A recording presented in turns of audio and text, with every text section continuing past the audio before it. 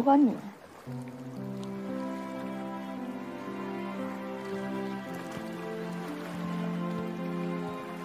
我正是因为喜欢你，才会想方设法你，让你不要因为我去照顾他而难受。我在乎你，才会怕你不高兴。可是你呢？你考虑过我的感受吗？你有想过我这段时间有多纠结和为难吗？你希望我远离他，我理解。可是你真的让我对他不管不顾、不闻不问，我的内心能平静吗？我该如何消化这件事儿？你有考虑过吗？我没有吗？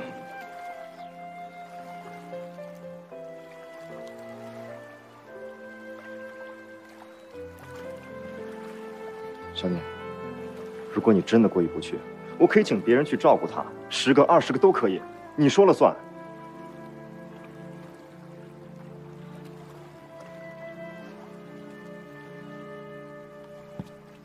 等等。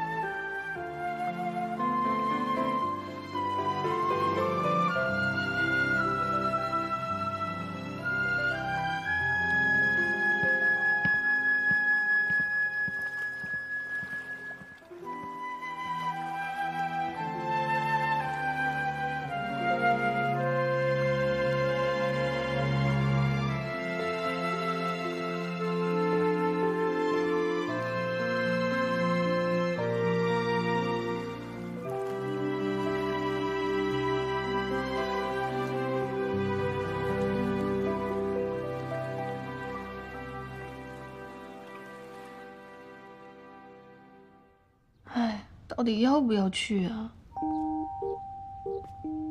要是不去，我心里也过意不去。哎，算了算了。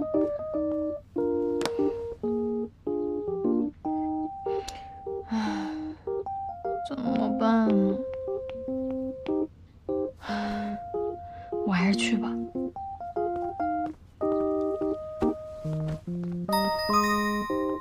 如果你非要去的话，带上 Mr. 宫一起。让你看着。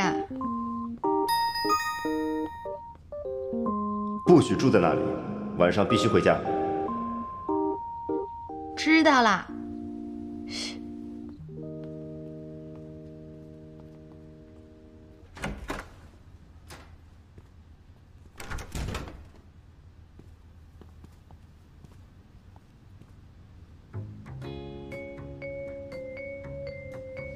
子好，嘿嘿，跟你说了多少遍了，进屋前要先敲门，先敲门。你这个人怎么一点礼貌都没有呢？我敲门了，你没听见？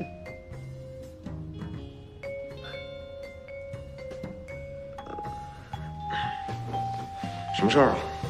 恋爱可真是伟大呀，竟然有治疗疾病的功效。走开，别动手动脚了。什么疾病？面瘫。你才面瘫。怎么样，小老板，很好了吗？早上来的时候看你脸黑的跟包公一样，跟你有关系吗？别害羞嘛，我就关心你一下。这种恋爱问题，我可以帮你出谋划策。你先把你自己家里那烂摊子事处理好，再来当我的狗头军师吧。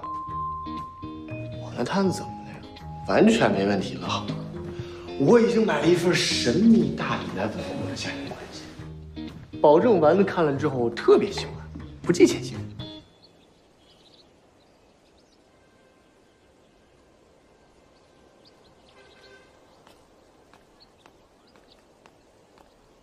你好，您是孙建平。啊，对啊。您的闪送，请问密码5386。啊，是的。哦，谢谢啊。再见。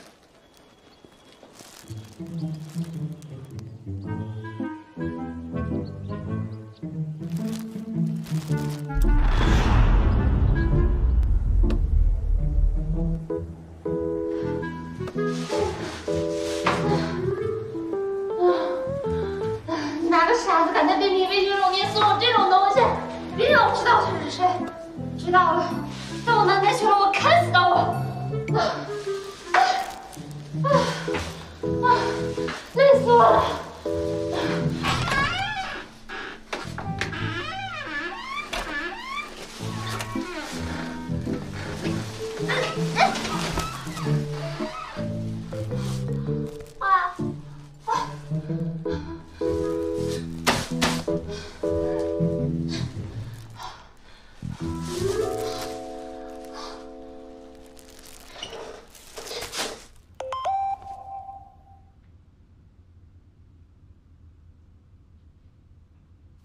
薛总回来了，在公司。但是他秘书说可能有别的安排。走，别做事情。我去开车。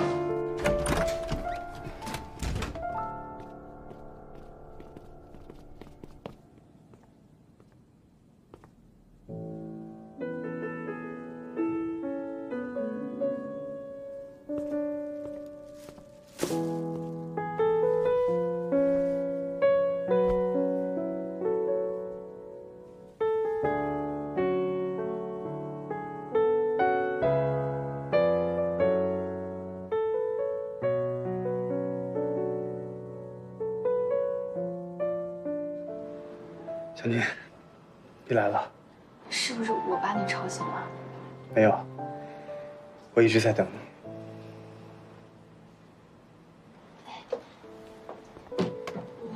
吃点水果。先帮我倒杯水好吗？没水，去加点。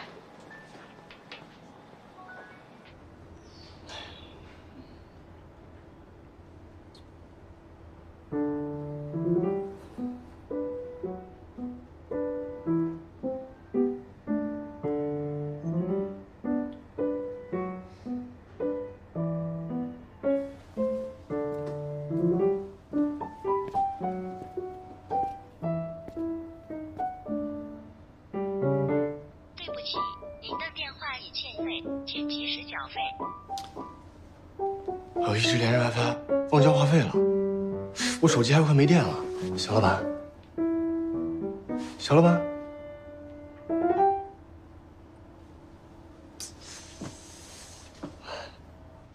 哎，你好。你好。麻烦问一下，这个薛总大概什么时候有时间见我们呀？这个我也不知道，实在是不好意思。刚给您发完短信之后，薛总就有了别的安排，说是一会儿就回，但也没说具体时间。是这样啊，这个会面是薛总约的我们，然后我们现在已经等了很长时间了，能不能麻烦您去通知一声，就说我们在等他？好的。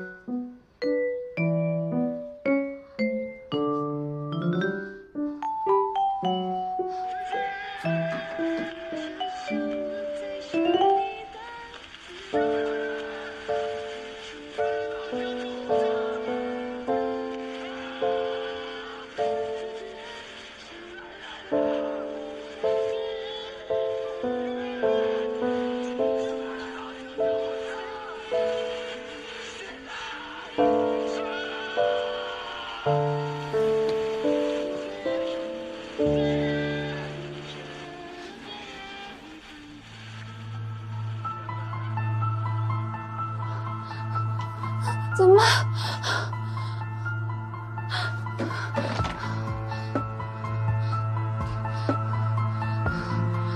医生，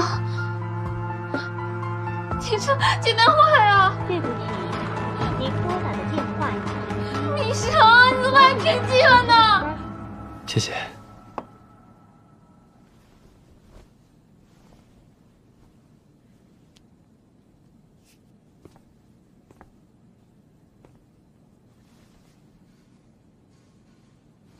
小念，你今天，电话。喂，小念，小念，救命啊！你怎么了？你现在人在哪儿啊？我不敢动，我流了血，我的孩子可能保不住了。你的孩子？什么孩子呀？我不敢动，我好疼啊！你别动啊，别着急，我给你叫救护车。等我啊，等会儿。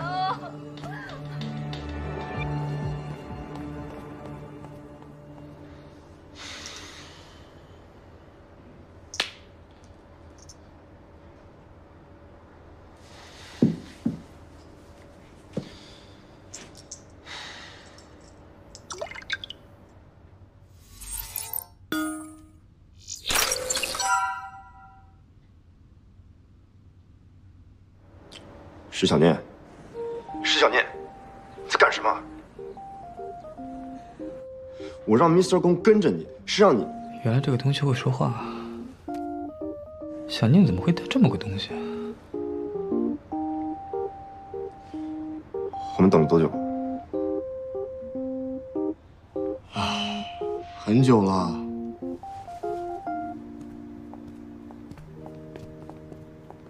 龚总。麻烦你告诉一下薛总，如果他今天没时间见面，我们还有自己的事情要处理。等他下次确定自己有时间了，我们再见面吧。可是薛总马上就回来了。小老板，就这么走了？那薛总那边，他如果想继续观望的话，我们等1年都没用。合作最重要的就是诚意，我们已经单方面的表达了诚意，其他的交给时间。话是这么说，咱都等那么久了，把我送回去，我就可以回家了。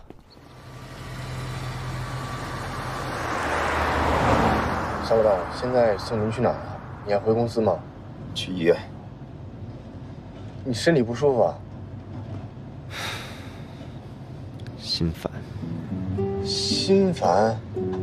心烦，这是内分泌失调的典型体现啊。小老板，你最近睡眠怎么样？盗汗吗？长痘吗？耳鸣吗？面色蜡黄吗？面色倒还挺好，还挺红润。闭嘴！哪有这么多废话呀？去医院。穆千初住的医院。啊，那这是可以理解的。情敌相见，打成一片嘛。要我也烦。但是你找穆千初干什么呀？石小念在哪？小老板，你能不能先借我手机交个话费啊？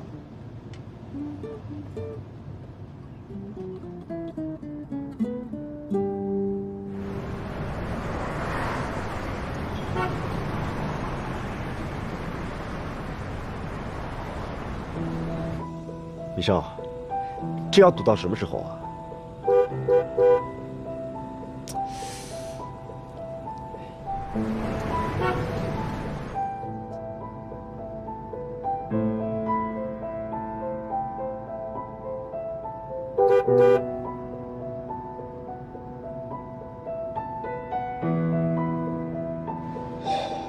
小老板，你电话打不通，能不能借我先打一个呀？丸子也1天没信儿了，我手机还欠费了，你能不能先帮我交100块钱话费啊？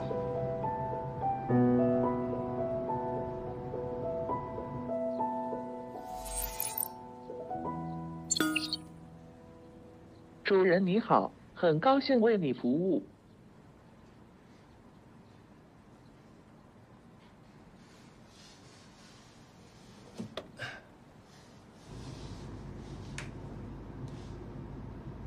你是宫欧吧？穆千初 ，Mr. 宫怎么在你这儿？当然是小念带过来的。他人呢？他有事出去了。看来这个东西还有监视的功能，是不是？你让小念随身带着它，就是为了时刻监控它，是不是？跟你有什么关系吗？你跟我是没有什么关系，但小念不一样。我告诉你，小念不是你的私有品。你用各种方式拴住他，但他的选择还是自由的。更何况什么？更何况现在跟以前可不一样了。以前他只能依靠你，但现在他有我了。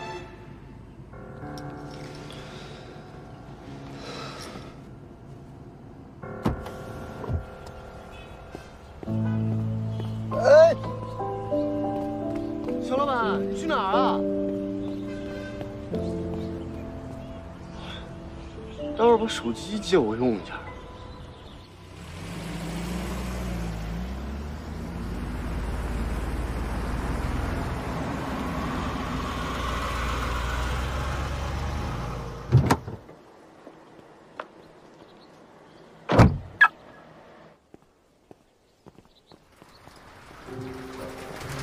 小念，这怎么来了？这怎么还来呀？我老婆孩子都出事了。丸子，你怎么了？什么情况呀？还问我？医生，救救我！我流血了。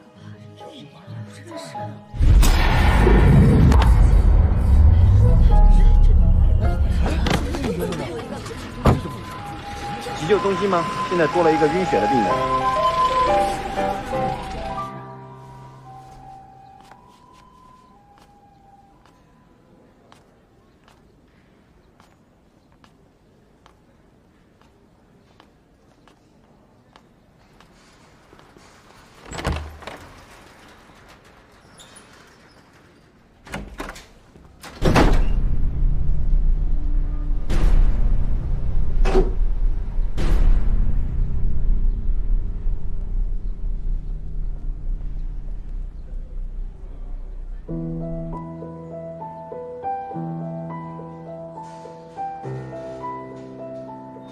喝水吗？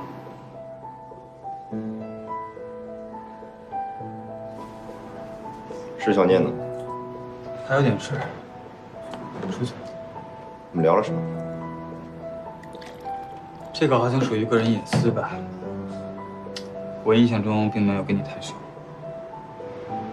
应该没有必要告诉你。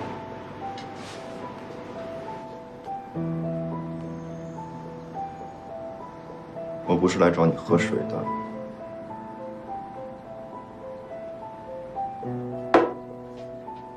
不过从小念口中听说的你，好像的确是一个不怎么尊重个人隐私的人。像这个机器人，这是什么东西啊？你把这么一个可以监听监视的东西放在一个女孩子身边，你不觉得自己很可怕吗？它不是什么东西，它叫你老公。早晨好，女主人，记得今天要。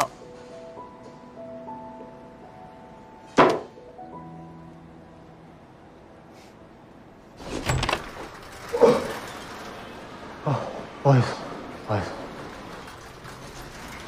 哎，你醒了，你总算醒了。我怎么在医院？你晕血了，就直接被救护车送进来的。那丸子呢？丸子在哪？丸子他没事，你不用去找他。没事，为什么不让我找他呀？他不流了好多血吗？怎么会没事呢？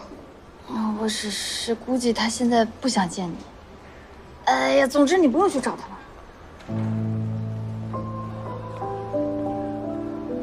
孩子没了？不是。我去见他。哎。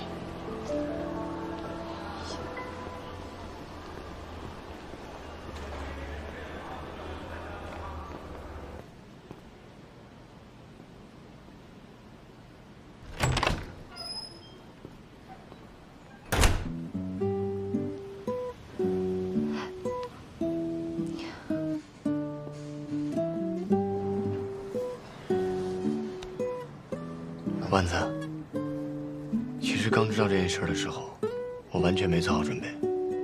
我甚至还想过，如果没有这个孩子就好了。可没想到，真的发生了这种事儿。丸子，我们来日方长。家属让一下，拔针啦。好了，拔完针就可以走了。记住，少吃凉，少吃辣，多喝温热水。哎，为什么就能走了呀？出这么大事不得住院吗？痛个经，住什么院啊？痛经？没怀孕？大惊小怪。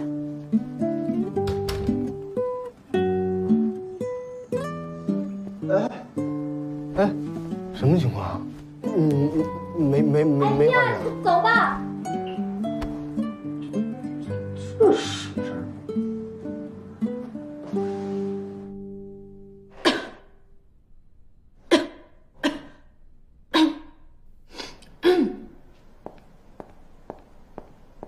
总您的茶。让你倒个茶，怎么这么半天啊？不好意思，穆总，我刚来，对公司环境不熟悉，一直在找茶叶。我不是要的这个茶。哎，算了算了，给我倒杯水吧。好，马上。对了，穆总，您父亲今天给助理办公室打电话了，说您手机一直打不通，叫您立刻回电话给他。知道了。好。哎，车呢？去医院的车已经在楼下等您了。我一会儿下去。好。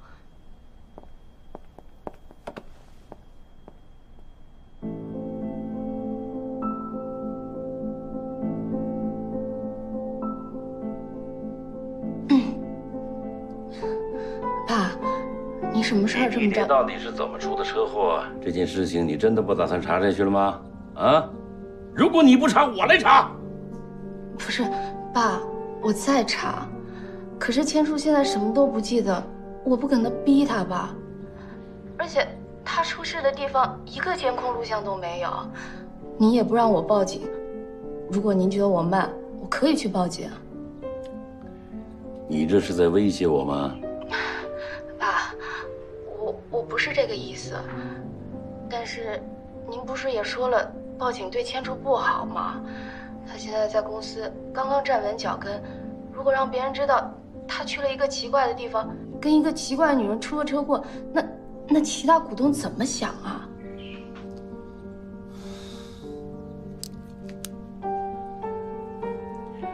我会等你查出的结果。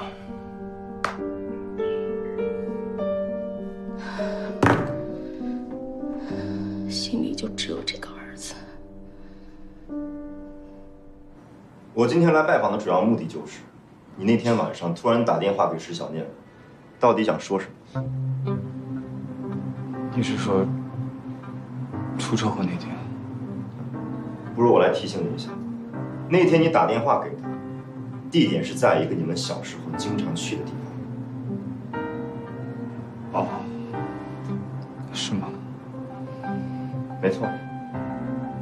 不过如你所说，你恢复了和石小念在一起的记忆，那么你们的秘密基地到底是什么？在那里发生过什么？这些你总记得吧？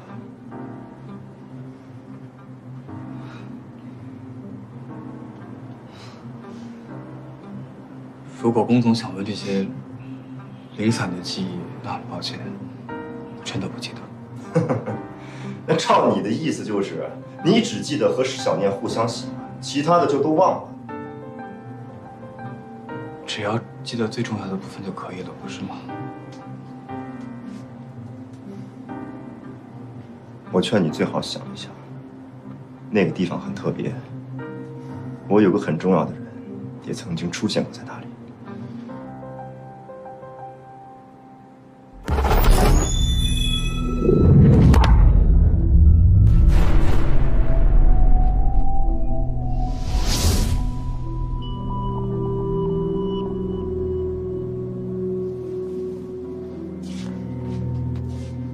也许你还不知道吧，一直有人在调查监视着石小念。他的为人你是清楚的，单纯的像一张白纸，所以很难想象会有人对他产生敌意。我的直觉告诉我，这件事情是整个事件的出口，而你是整个事件的唯一线索。所以，我希望你能够好好想想，千万别耍什么花招。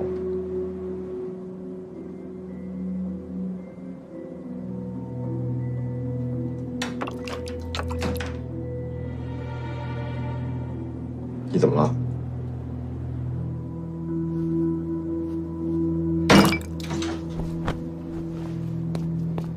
你怎么在这儿？记住。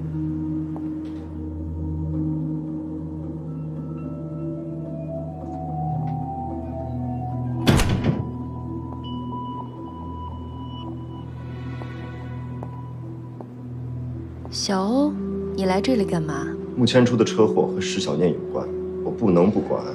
我只想找出车祸的真相，仅此而已。千楚只是个病人，他回答不了你这些问题，请你以后不要再来找他。我不会允许任何人来伤害我的弟弟。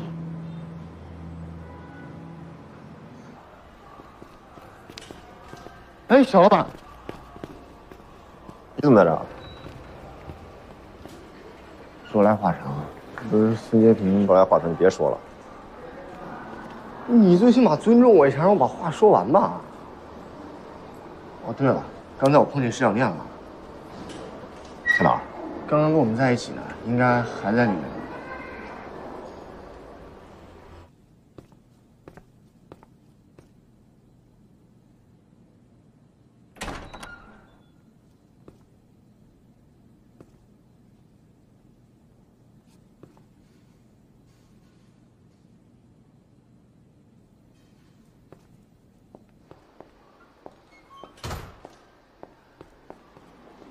石小姐，你来啦。哦。千初她刚刚入睡。那我不打扰她了，我先回去了。不如我们下楼聊聊吧。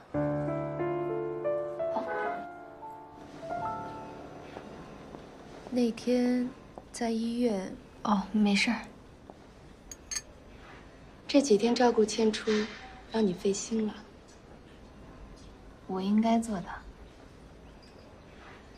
这么多天也没空跟你好好聊聊。之前偶尔听说你的名字，但也没有机会认识。没想到居然因为这种事情碰面了。现在才发现，其实早就知道你了。我吗？千初上学的时候经常会提到一个女孩，他们会去小湖边玩。这么看来，这个女孩就是你吧？千初小的时候还是挺乖的，唯一一次晚自习逃课被打，好像就是因为这件事儿。那个时候小，不懂事儿。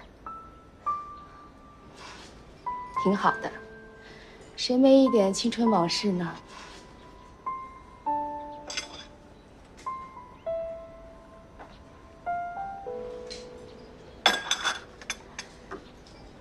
我听说，这次出事的地方，也是小湖边附近。千初约你过去，是有什么打算吗？我本来也是刚去那儿，他刚要说，我就……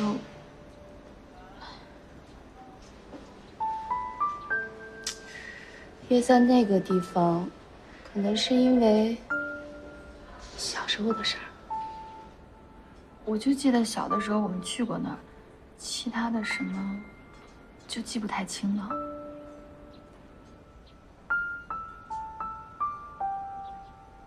唉，我这么问也是事情太突然了。千初现在什么都不记得，他在公司举足轻重，很多事情都是需要他来接洽。如果是商场上的竞争对手，为了他，为了公司，而做出这样的事情，那后果就不堪设想了。所以我才来问问你。真不好意思，我这也没帮上什么忙。没什么。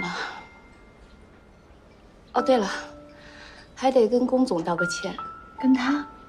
为什么？他好像是对这些事情有些芥蒂吧。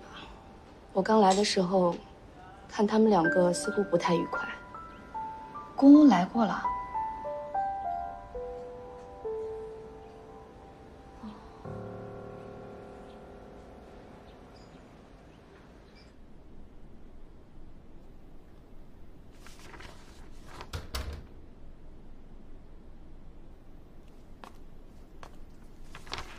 你怎么才回来？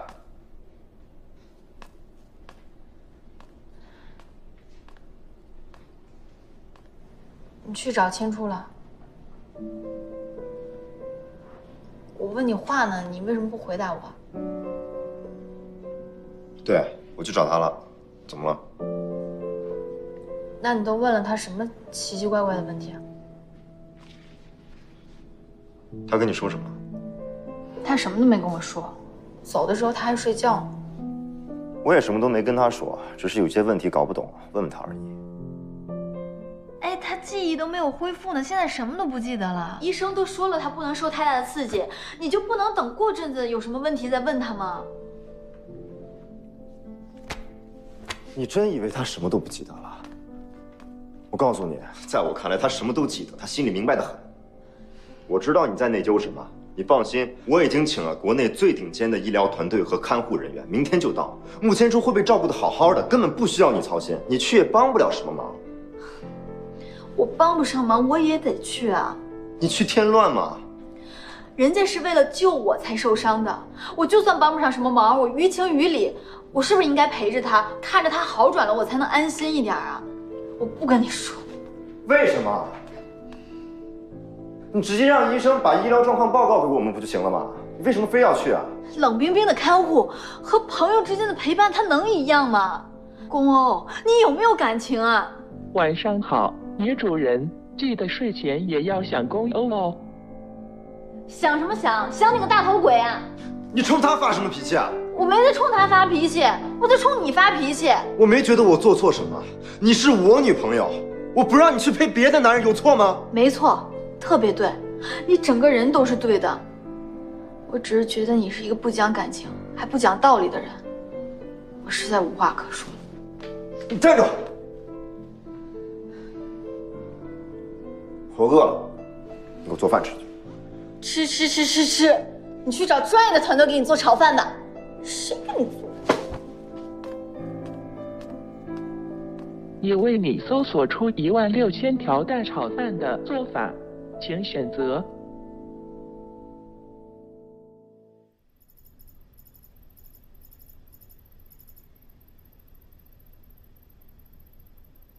小老板，你还不签字吗？先放着。这就是个日常的月工作报告，昨天不是开过会了吗？你这到底在干嘛呀？这个机器人太不识时务了，我正在改版。它就是个机器人，你让它怎么识时务？难不成你让它自己说话？很难吗？不难，对于您来说当然不难。但是你也不能因为不想跟石小念说话，为难一个机器人。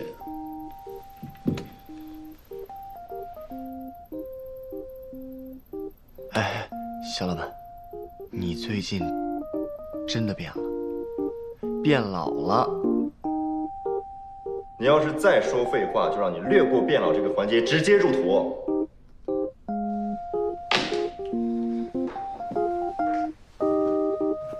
哎，对了。施小念那个动画视频发网络平台是吧？对，推广那边的人说，这2天的晚间时段会达到关注高峰，让咱们可以留意一下。薛总，听他秘书说，又出国。正好，你晚上留下来加班吧。你看起来也是一副无家可归的样子。小老板，签字吧，啊。哎，怎么样？哎，你看这个，数出了家里面至少20个亲戚，要给每个人都配一台。哎呦，反响不错呀。哎，小念，要不然你跟你们家公公说说，看能不能给打个折扣什么的。你要是买100台呢，能给你个95折。这么少，看在我们的情面上。情面什么的不存在的，公公这个人你又不是不了解，而且已经看在你是米生家属的份上，给你打一个内部会员折扣价了。哎，我这个内部员工当的也太不值了。哎呀，评价还不错，就是不知道能不能真的帮上忙。我得把这些评论都给看完。好了，评价反响好就好了，难道你要都看完？我就是想看看。对啊，夸你的评价不会跑，随时都可以看。今天难得是我们几个集体请假的许久之夜，又赶上这么个好消息，让我们集体出去庆祝一下吧！出去庆祝，咱们就点点东西在这吃。走，走，我点东西。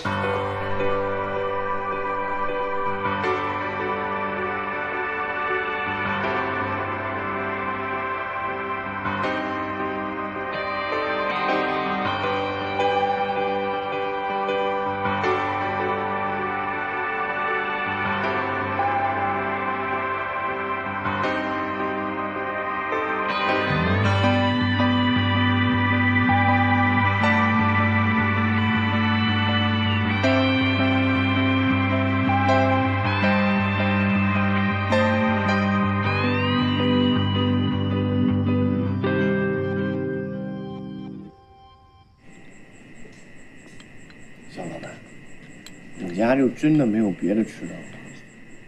怎么，三道饭不好吃吗？是他的格调太高，不在我的接受范围内。那就努力适应一下，你的品味需要提升。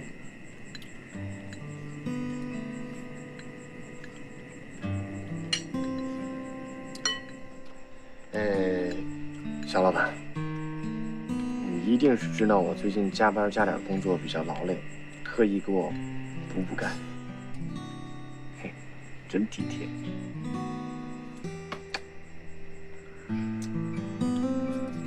哎，我突然好想念我们家小丸子。最起码，他做出来的饭是熟的呀。你老婆和我女朋友还有另一个男人正在我的工作室开 party 呢。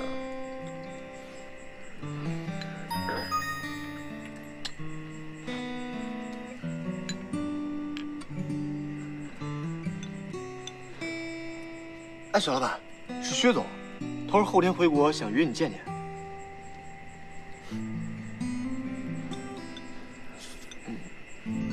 你早就猜到了？